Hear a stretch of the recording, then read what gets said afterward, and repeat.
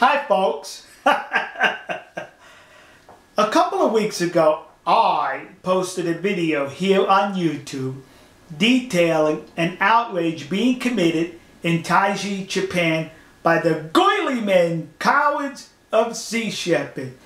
I discussed how they were harassing the citizens and desecrating religious monuments nearby.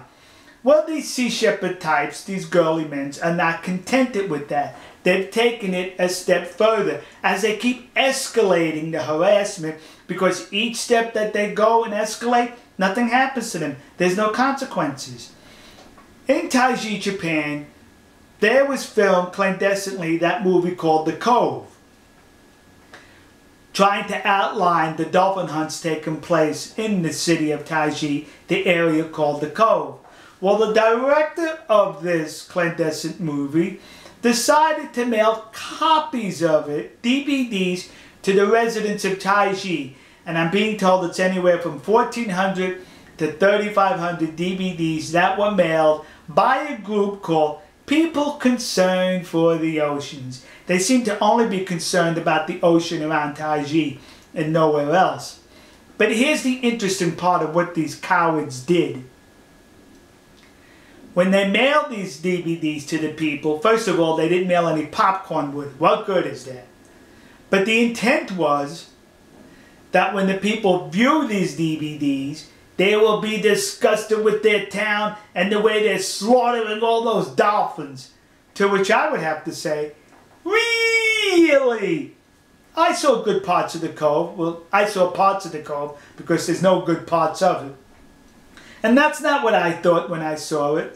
What I thought was rather along the same lines that I'm sure many people in Taiji would think if they bothered to watch that piece of garbage. What I thought was, look at these foreign invaders abusing my town of Taiji, well, their town of Taiji, how they're exploiting the culture. That's what I thought. And most likely that's what the people in Taiji, if they bothered to waste their time to watch those DVDs.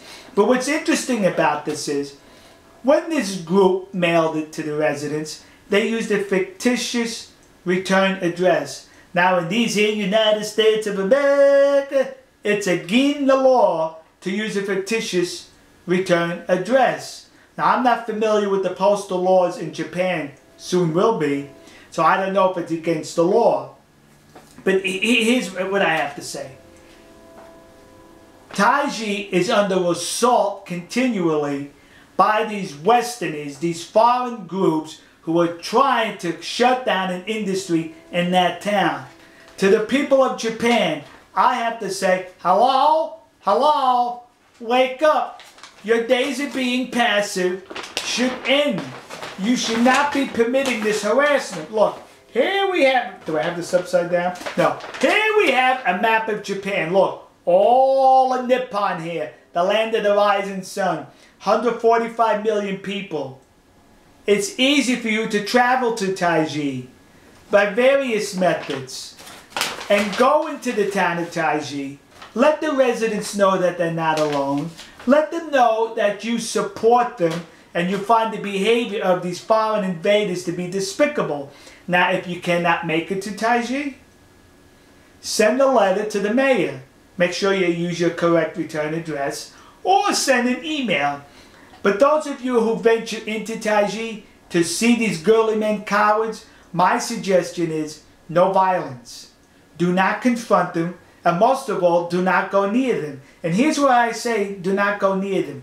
I viewed some videos of these cowards in Taiji, these Sea Shepherd people, and the first thing that came to my mind was, look at them. All I see are bed bugs infested on them, fleas, and yeast infections. And you want to go near that? The best thing to do, the best way to handle coward girly men infested with this is just to point and laugh at them. That's all you do. No violence. No physical confrontation. Just point and laugh. Alright folks, we'll see you. God bless you. God bless America. And God bless the nation you happen to be in. See ya. And the people of Japan, please support your town of Taiji from this harassment they're constantly having to suffer under. See ya.